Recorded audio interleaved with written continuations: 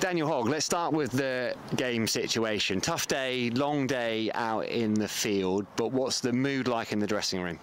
Say the mood's very high mood. I'd say, although it might have been a long day, I think we came out on top today. So yeah, we're just looking to get stuck right into them tomorrow morning. Yeah, brilliant game situation, well set up. Just had to be patient, didn't you? Yeah, just that was it. Just bashing at a length and then waiting for the pitch to do something or waiting for them to make a mistake. Let's talk about you. A wonderful day for you. Picked up your maiden first-class wicket, and then there was a nice moment actually for you. Yeah, real nice. Or like, just nice to get off the mark. Really, that's all I was trying to do. And then when it came, yeah, great moment. Got off the mark and then kept going. Did you feel like you were in really good rhythm? It looked like you were bowling beautifully this afternoon. Yeah, I just felt real good rhythm, and then kind of that wicket, it helped settle the nerves early on, and then just found my length nicely and just kept bashing away.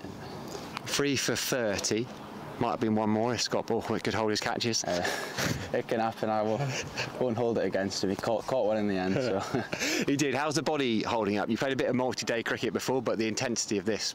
Yeah, I would say body's definitely been better, but now I've got some recovery going on upstairs, so it should be nice and fresh for tomorrow morning.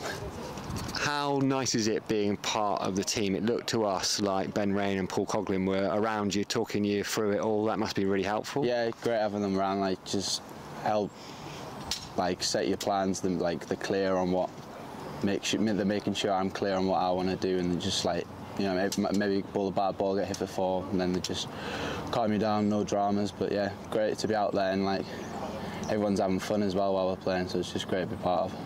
Come back tomorrow morning. Jack Haynes is still out there. There was a moment where it looked like he might have been given out that catch that came off Graham Clark's foot. You guys felt it was out. Umpires said it wasn't. What was going on? What were the conversations happening out there? What did you feel? We all felt that it hit off like Clarkie's foot, like without a bounce, and then got caught by Parky. But then it's one of them decisions really where it's all happened so fast. It's hard to tell what happened. Yeah, it does happen so quickly, and you're going to have a chilled out evening tonight ahead of another bowl tomorrow? Yeah, no plans tonight. Magic. Sit on the couch. Thanks, Daniel. Cheers, thanks.